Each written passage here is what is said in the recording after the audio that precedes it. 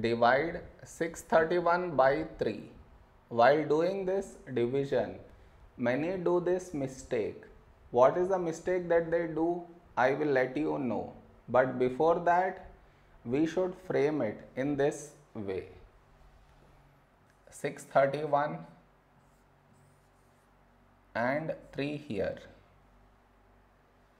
This is your step 1. Next, here we have 6 and here 3. When do we get 6 in 3 table? 3 2's 6.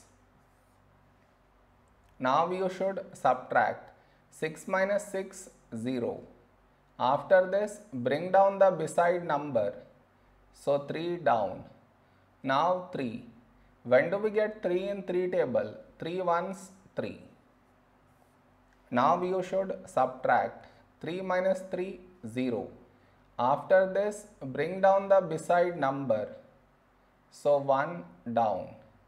After this step, the mistake happens. And the mistake is this. Here we have 1 and here 3.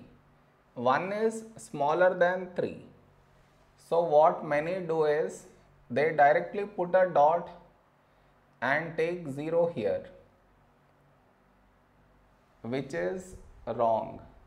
Why is it wrong? Because just now you brought this number down and in the same step you want to put a dot and take 0, which is wrong. I repeat, bringing the number down and also put a dot and take 0. Bring the number down and put a dot and take 0. Both at the same step you are not supposed to do.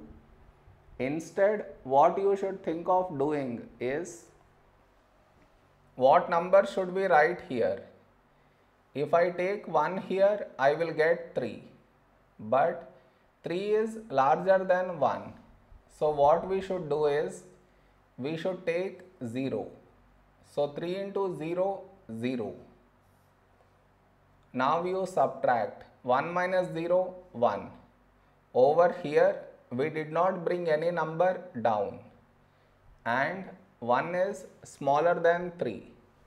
So now you can put a dot and take 0. So 10. A number close to 10 in 3 table is 3 3's 9. Now you should subtract 10 minus 9, 1. We got 1 again. That means you get bar on this number. So this is our quotient. Did you understand where the mistake happens? You should not do that mistake.